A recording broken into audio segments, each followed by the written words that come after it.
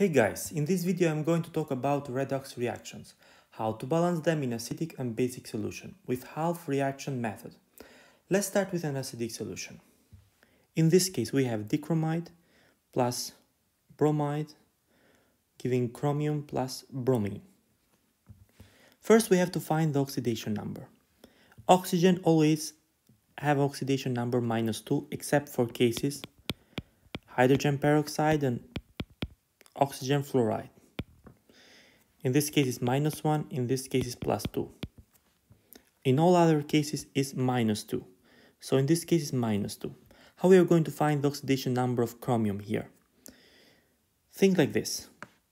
Chromium is a number. Multiplied by 2, because we have 2 chromium, plus oxygen, which has an oxidation number -2, multiplied by 7 oxygens, equal to the charge of the anion, in this case -2. So this number here is +6. Now what we have? Chromium from +6 goes to chromium +3. We have reduction.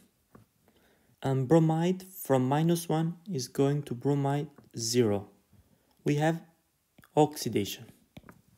Now let's write the two half reactions. Now we have to balance the main atoms, except for oxygens and hydrogens. All others are considered main atoms. In this case we need a 2 here and a 2 here. Now let's balance the oxygens. As we see from the first half reactions, we need 7 oxygens on the right side. So we are going to add 7 molecules of water. And on the other side, on the left side, we are going to add number of hydrogen plus ions to balance the hydrogens. In the second half reactions, it's already balanced. Let's move now to the charges. Here we have +14 -2 equal to +12. Here we have 2 multiplied by +3 +6, which means that on the left side we need 6 electrons. Why we add here? Because electrons are negatively charged. So it's going to give us +12 plus 6 electrons, which means it's going to decrease the charge to +6, the same as on the other side. The same here, -2 to 0, we are going to add here 2 electrons to balance this -2. Now we have to balance the electrons in both half reactions. So we are going to find the smallest whole number that divides both. In this case is 6, so here is 1 and here is 3. It's going to multiply all the half reactions. Now let's rewrite both equations together.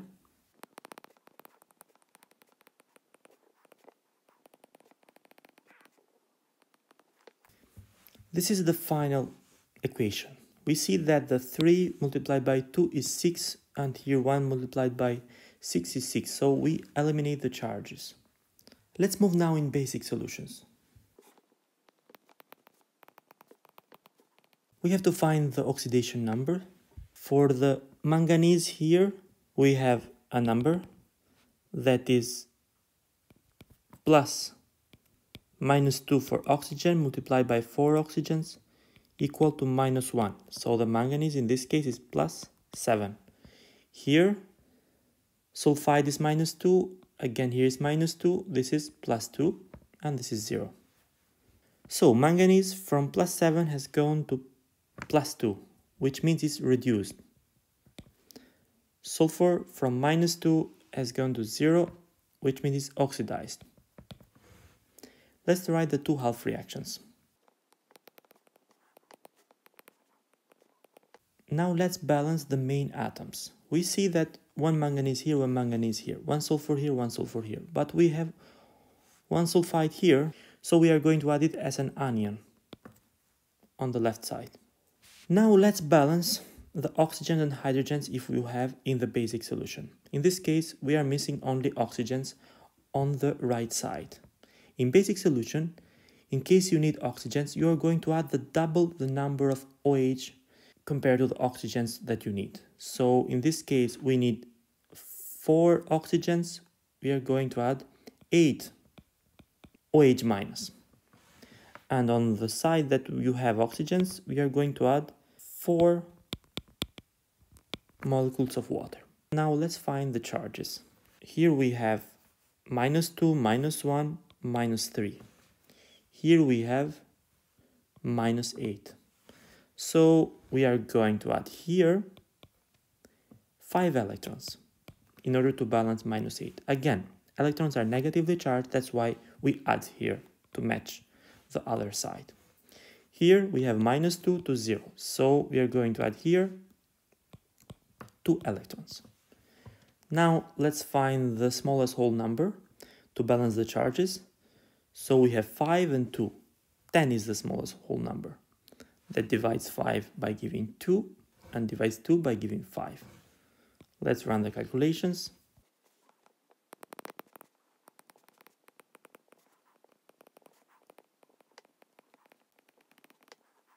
Here we can make a small simplification by adding these two both together, and the final equation balanced is